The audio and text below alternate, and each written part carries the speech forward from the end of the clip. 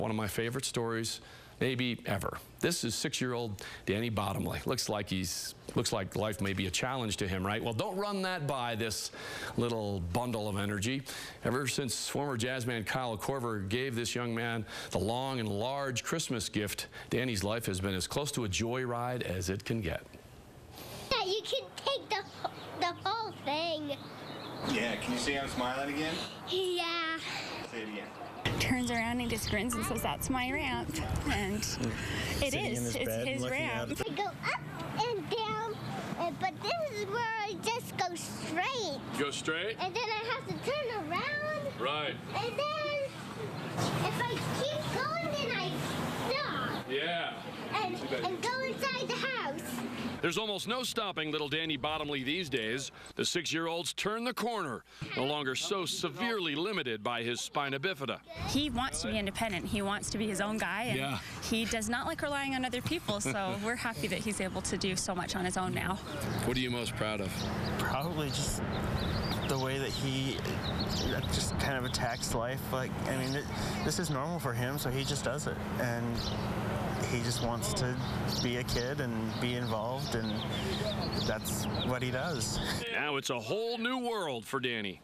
The driving force behind the creation of Danny's ramp, and dozens like it throughout Utah, is former jazzman Kyle Korver. I love Utah. I great memories here. I met my wife here. I love playing here for these fans. I love living life in Utah.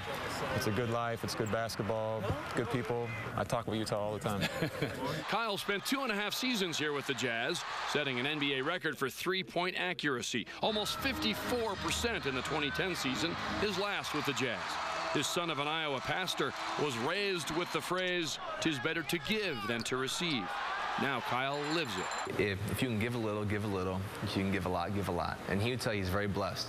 So it's his job, you know, he gets to give a lot. The Kyle Korver Foundation has always given generously here in Utah, but it took some trial and error to ramp up this project to help kids. We try to find someone that we really believe in, that has a really great gift that they want to share. And Brad's a handyman, and he has an incredible gift.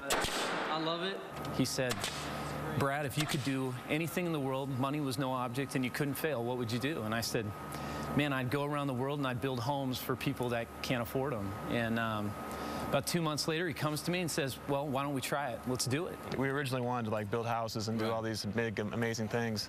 And what kind of fell into our laps was wheelchair ramps for houses, for kids. We had a gal that called us, and she had a 16-year-old in West Jordan, Utah, that has cerebral palsy, and she's in a wheelchair. And she says, "I need a ramp. I got 3 steps, and I cannot get her to school in the morning without just a nightmare." And we just said, shoot, we've done homes, we've done all sorts of things. Let's go out and see if we can do it. And we built one back in '09, and we just thought, you know what, this is something that we can do and help people that really, truly need a need. And today, we're just starting on our 117th ramp in the state of Utah, and that's 2.5 years. These are really expensive things normally.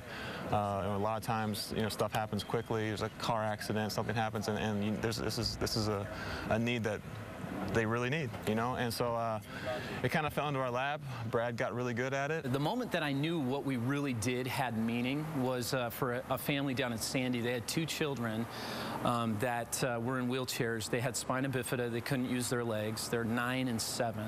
We put the ramp in, and I didn't even have the handrails on it, and the kids are on the top of it, and they're like, "I want to go down. I want to go down." I'm like, "Well, I shouldn't let you go down, but whatever. You can go down." And they just went up and down all day long and could get out to the road where the school bus would pick them up. And I looked over and I saw Mom and Dad, and they were in complete tears.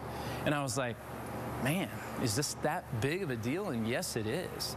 It's just really cool. I mean, it's fun to watch Brad do what he does. Obviously, you love helping families out in a tough situation. And it's just a good all-around thing. Not only was he, you know, a ball player, but then he's turned to be able to help people, and I was amazed. I didn't think there was anyone who really thought about the needs of kids like this, you know, outside of the medical professions. So it's really neat to see somebody reach outside themselves and help a family, because we couldn't have done this without him. Sometimes you do things in life, and there's just like a peace inside of you, or just something feels right. You know what I mean? Like, things just kind of, like, it's not like a look at what we did type of thing. It's just like, that feels good, you know? And it's just a lifestyle that, you know, we hope it, you know, is attractive to other people if they see it and be like, yeah, you know what? Like, I may not be able to build a ramp, but I can do this. Right. And I could do this. You know, this is my gift.